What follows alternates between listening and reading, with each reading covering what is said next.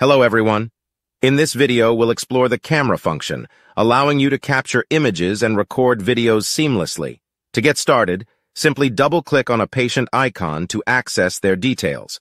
Once inside, locate the camera button positioned in the lower section of the page.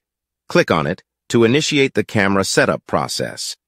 In the Setup menu, you can select the camera you wish to use and, if needed, enable the microphone as well.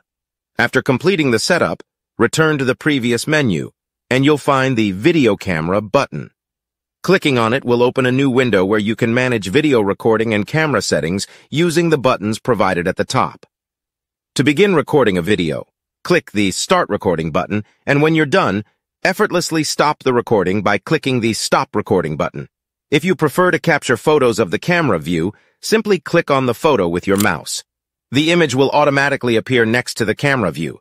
From there, you can select the photos you wish to save by clicking the Edit button located in the upper right corner. This camera function offers a user-friendly way to capture and manage multimedia for your patients, making it an invaluable tool for your workflow. If you have any questions or need further guidance, feel free to ask.